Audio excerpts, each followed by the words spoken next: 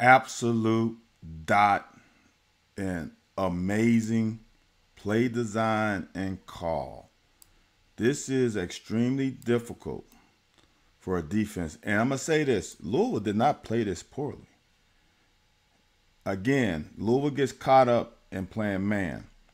What happens is we're just going to clear out.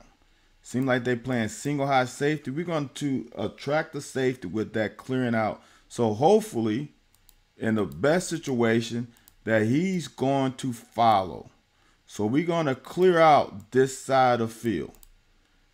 So we run zone action with Ray. And we're going to leak him out of backfield on a wheel route. Now, they actually played this damn well. For them to identify that right now is extremely good thing. They played it well. But as I've said before, a great pass beats good coverage all the time. That linebacker is where he needs to be.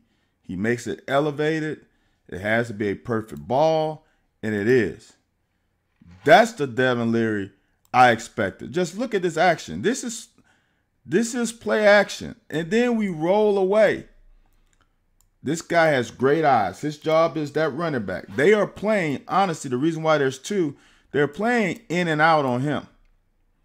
So this guy doesn't know he doesn't have the ball, so he's going to him for the tackle, and he doesn't have it.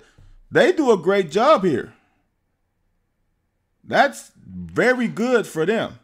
You just can't beat the dot. Dude, he puts it in the perfect spot.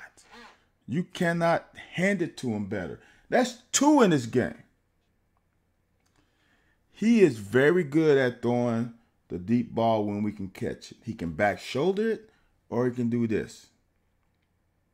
Man, why didn't we see this all year?